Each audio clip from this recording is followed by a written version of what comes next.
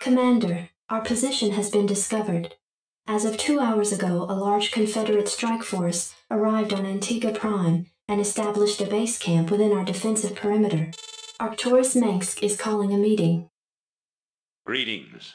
I know you're all concerned about the Confederate strike force, but first we have a grave matter to discuss. It seems our data disks didn't hold weapon designs after all.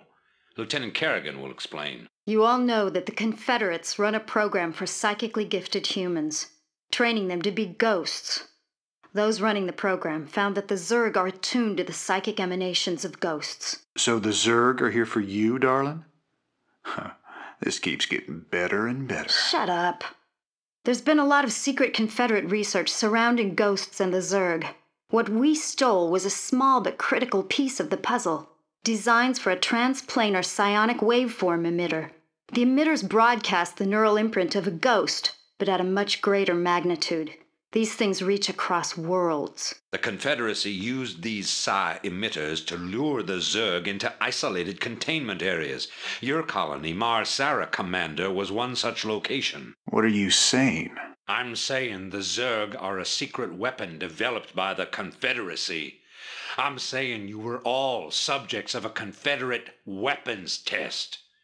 Just as they destroyed Korhal with nuclear weapons to establish dominance a generation ago, they would use the Zerg to put an end to their other rivals.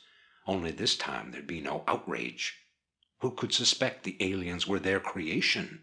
No, they'd be lauded as heroes for coming in and destroying the Zerg. It's time the Confederacy paid for its crimes, and I know just the way. Lieutenant Kerrigan is going to plant an emitter at the Confederate base camp. Commander, you will provide her with an escort. When the Zerg arrive, they'll break the blockade for us and we'll make our escape. Now, get moving.